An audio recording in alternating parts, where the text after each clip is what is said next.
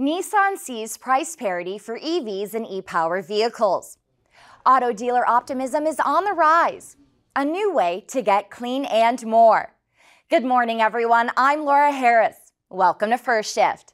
More on those headlines soon. But first, our lead story.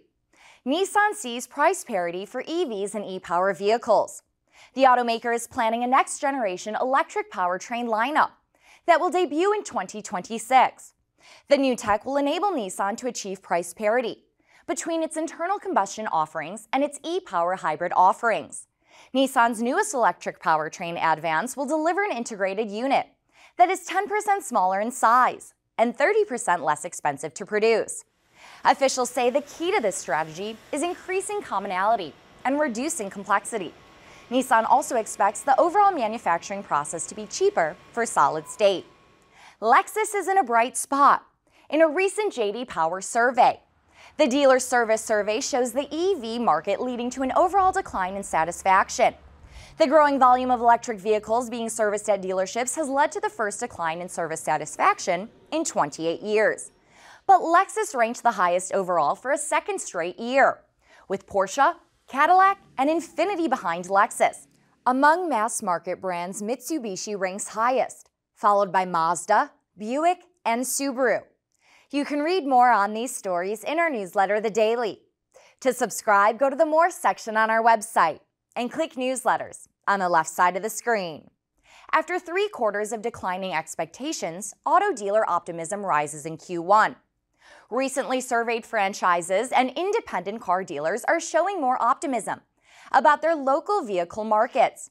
But according to the Cox Automotive Dealer Sentiment Index survey, their outlook for their markets 3 months in the future is still nowhere near the enthusiasm they carried for most of the last 3 years.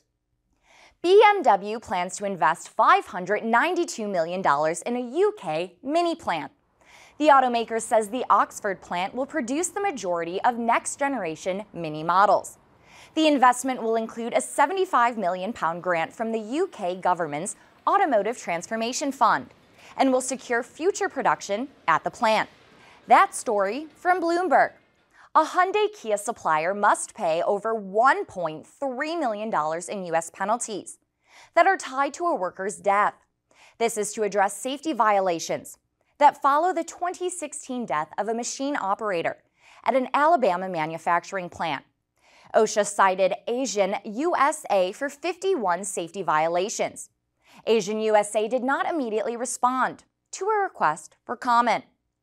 Cleaning up corporate offices. Honda plans to launch a new U.S.-made fuel cell vehicle next year.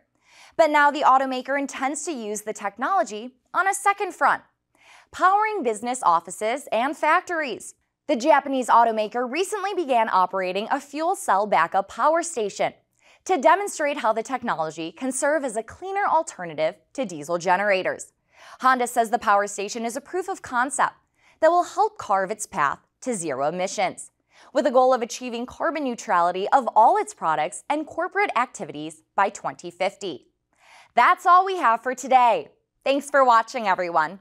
Be sure to follow us on Twitter at @first_shift and online at autonews.com for updates from our reporters all day, every day. I'm Laura Harris. Have a great day, and I'll see you all next time.